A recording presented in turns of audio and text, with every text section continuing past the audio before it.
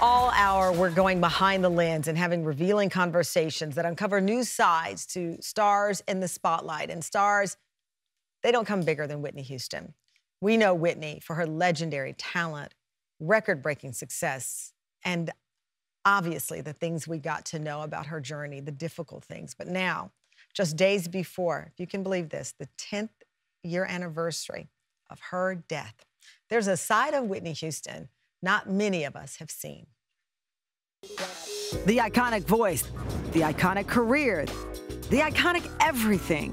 Whitney Houston was a musical talent who defined a generation. But few of us got a glimpse into her life before she hit the big time.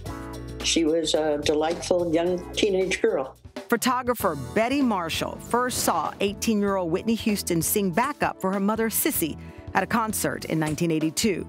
It was a moment she'll never forget. As soon as she finished singing, we just looked at each other and said, that is a superstar. Bette was an instant fan and wanted to capture the budding singer on her incredible journey to stardom. I went up to her dad and said, I'd like to photograph your daughter. And they were delighted because at that point, no one was breaking down her door to take pictures. Bette was first given access to photographs in the Houston family home and formed a very special connection with Whitney. When I first got to her house, she said, hello, Mrs. Marshall. And I said, just please call me Bette. And she said, well, call me Nippy. That's what everyone calls me.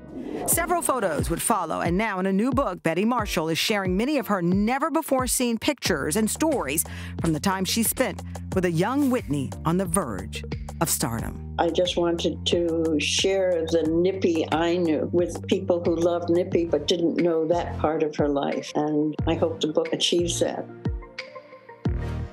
Please welcome Bette Marshall to the show. Bette, thank you so much for joining us and sharing these images with the Tam fam. I have to tell you, I'm the president of Whitney Houston Fan Club. I was just a few blocks from this studio when my friend called to tell me that she passed away. And looking at these photos, I cried, but then I smiled. Because to your point, I felt like I was looking at Nippy. Never met her, never got a chance to interview her. But this is Nippy in these photographs here. Well, I'm so thrilled that you saw the Nippy that I was happy to share. It's a sad time right now, just to remember the girl we all knew and loved. But I'm so happy to share my pictures and stories, and I'm glad you're a big Nippy fan. That's all I can say. The timing of this to decide to share them, it's almost 10 years. She would have been 58 years old. The timing for you in revealing many of these photographs that have never been seen before, what was that process like for you emotionally? Well, I took those pictures actually over 40 years ago, right? I started taking pictures of her in 1982 when she was singing backup for her mom. You talk about in the photos, I'm holding up one now with Cissy Houston and Whitney. You said you knew she wasn't going to be a backup singer forever. That was the caption along one side of the photo. How did you know that? What was it about being in the room with her that made you know she was not going to be a backup singer forever? Well, the first time I saw her, of course, is when she was introduced by her mom at Sweetwater's, a club in New York, a small club in New York. And Cissy just said, one of my backup singers is going to sing a song. And this beautiful young girl stepped forward and sang Tomorrow from Annie with all the gospel embellishments that only the Whitney we all knew could do. And my husband and I just looked at each other and said, that is a superstar. So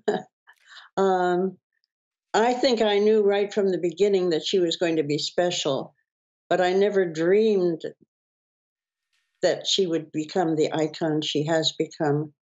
In one of the photos with her bare shoulder that we showed with her smiling, you wrote, as I look at the photos now, especially the bare shoulder shot, I do see an emergence from a cocoon. The butterfly is peeking out. That's what you wrote about that. The butterfly was peeking out. Elaborate on that, what you saw. Well, when I first met her at home, she was just a typical teenage girl, in a t-shirt and blue jeans and totally comfortable in front of the camera. Then a little while later, I did some studio pictures of her and with various tops and looks. And then the bare shoulders Mm. emerged, and it was a breathtaking moment. Wow. Betty, where were these photos stored all these years? 40 years. Basically, in a box in my closet. However, sadly, the night I heard the news that she had passed away, which is, of course, a devastating moment, and I didn't know quite what to do, but I realized that I had a box a few feet away of negatives and chromes that I was saving along with a lot of other film I've shot over the years. Mm. And so I got out the pictures and started to look, and I said, well, someone might be interested in those pictures. A couple of them had run earlier on a TV interview that Whitney had done with Diane Sawyer, for one. There were a few of the photos that she ran that came through my photo agency. But I said, what do I do with these? And how do I start calling magazines or papers and saying I have some pictures? Mm-hmm. So instead, I realized that Getty Images had the resources, to get the pictures out there. So I called them and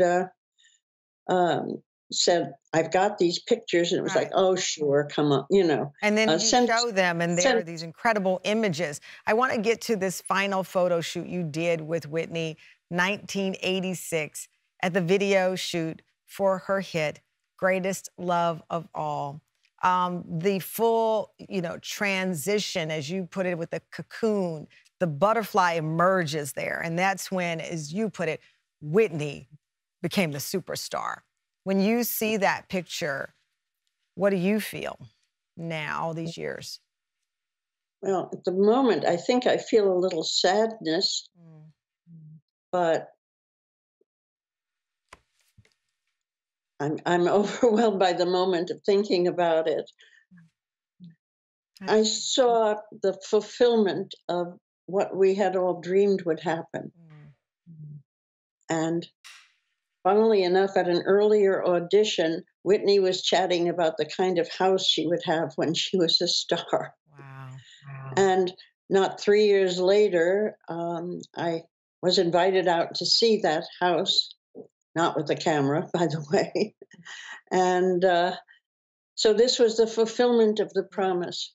But now my unique vision of her was a thing of the past. Now she was taken over by the world. Yes. And I moved on to other people and other photo shoots, but she's always special in my heart.